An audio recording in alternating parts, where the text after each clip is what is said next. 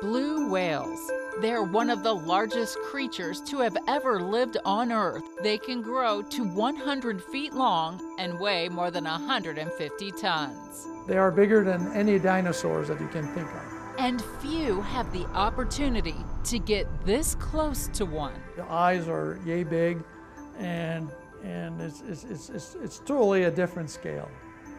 You know, as humans, we share our space with dogs, with bears, and they're big animals, but not as big as a whale. Jean Podvin says being on this boat and close is a humbling experience. Podvin is a professor of physics at St. Louis University. He's part of a team of 17 scientists studying swimming habits of blue whales and humpback whales in the wild. They are using electronic tags and drones. Off the coast of California, they tag humpback whales. Some are tagged near Santa Barbara. And in Monterey Bay, they tag blue whales. They're using new suction cup-based tagging technology. They install or deploy a small package of sensors that will measure their movements.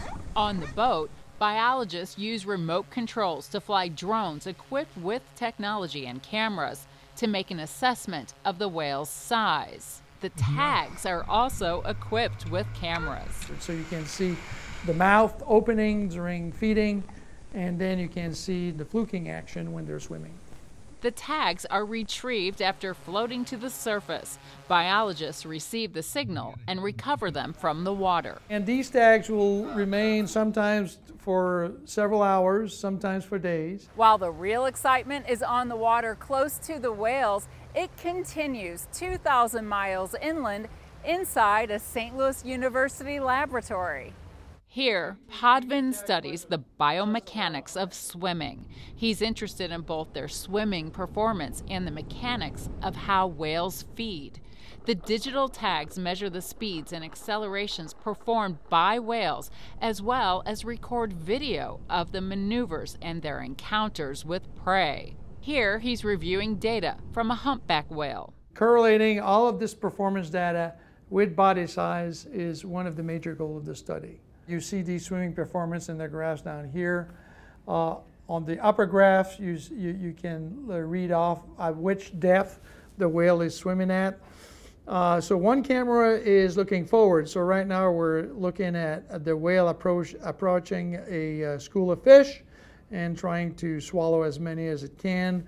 You can see also that there were a lot of sea lions having the same idea. The other camera to the right is directed to the rear, showing us the fluking, the action of the tail for the swimming. An $800,000 grant from the National Science Foundation is funding the 3-year project involving 3 universities.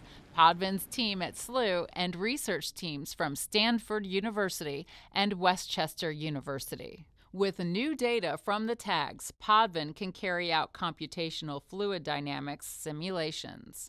My job is to look at the swimming performance per se. So we're talking about swim speed, we're talking about roll rates, turning radius, as supported with computer simulations of the water that flows by the whale. They're designing computer software for whale research. They're beginning to generate data through the computer simulations with the help of subscale whale figures. They're using them for 3D modeling using a 3D scanner. And once we have this piece of software, then we can ask other questions. How much energy does a whale need to live? How much energy does a whale need to swim? And how much energy does it need to eat? From St. Louis to the coast of California, Podvin is on a journey to understand the magnificent marine mammals. It's a journey to get to the bottom of unknowns that could help their survival. Why or how is it that whales got so big, and how much bigger can they be? You can use a software, for example, to change the size of a whale and to change the size of its flippers, and see how that affects maneuverability. But there's at some point the maneuverability decreases so much that the whale has really limited possibility for feeding. Think about the blue whale. The blue whale is so big at 100 feet that it cannot go after fish anymore. Blue whales feed exclusively on krill. which is a less mobile prey. Podvin says the research will promote a better understanding about the evolution of whales and what the future may hold.